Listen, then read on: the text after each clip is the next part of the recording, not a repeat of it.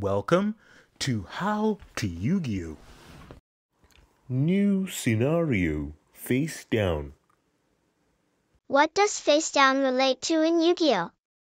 Dodging effects. What I mean by this, I'm sure I said earlier when I explained about face-up cards, is that face-up cards get a class for simply being face-up. This tells us the card is a monster, spell, or trap, since we can see the card. It is classed as public knowledge. So when we have effects that target a card, negate a card, etc., let's say in response we put that card face down.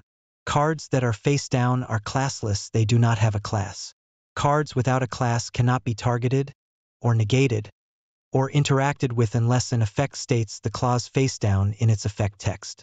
Please note that classless cards cannot be interacted with. But cards with a class can be interacted with. This distinction can help in playing through tricky situations in Yu-Gi-Oh! Thanks. I understand how face down works in Yugioh. We come to the end of this video. So, as I like to say, you are one step closer to becoming a Yu-Gi-Oh! Master. My fate, right, is in your hands.